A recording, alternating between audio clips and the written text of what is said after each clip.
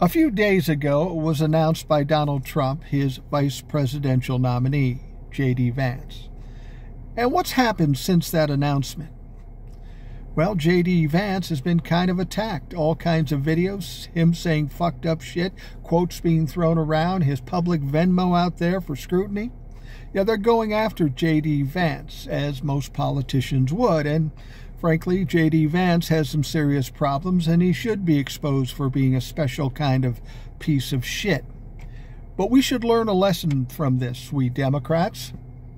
We've got some Democrats out there that want to throw out Joe Biden and Kamala Harris and bring in two new, fresh faces. We only have 4 months, 3.5 maybe. But they want to bring in the fresh faces.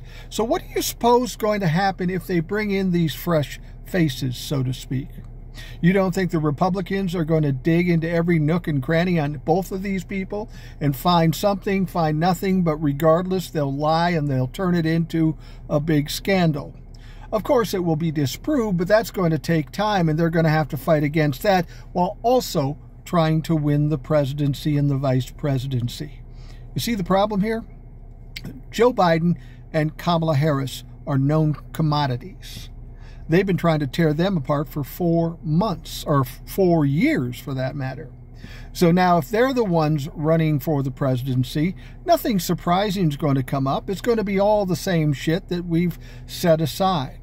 You bring in two new fresh faces, you can turn that 4 months into maybe a month, because half the time or more, they're going to have to be fighting for whatever scandal the Republicans made up. The bottom line here isn't the personality.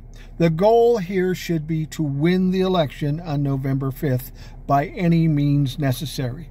Bringing in two new people, that's not a good idea. That's a bad risk. Joe Biden is the best choice, and if not Joe Biden, then Kamala Harris. If not that, then there is no other choices. The other choices are fucking bad choices.